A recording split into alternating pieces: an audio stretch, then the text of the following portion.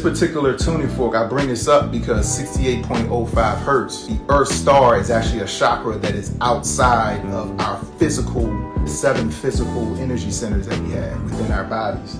The Earth star chakra is about 8 to 12 inches below your feet. So it actually extends into the Earth, into the electromagnetic field of the Earth.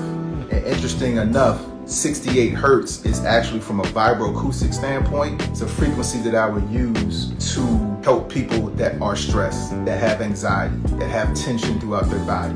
Between a tuning fork and a pure 68 Hertz tone going through the vibroacoustic bed, that's how we can help people relax, reducing cortisol, reducing stress and tension. I love coming across things when things start to match, when I pick up a different instrument and it's tuned to a frequency that I can use in different ways. All right, so whether it's the sound bed, a tuning fork, listening to a tone at 68 Hertz, all of it, the purpose of it is to align us with nature, a state of non-resistance. I always say nature, but essentially it's aligning with a state of non-resistance.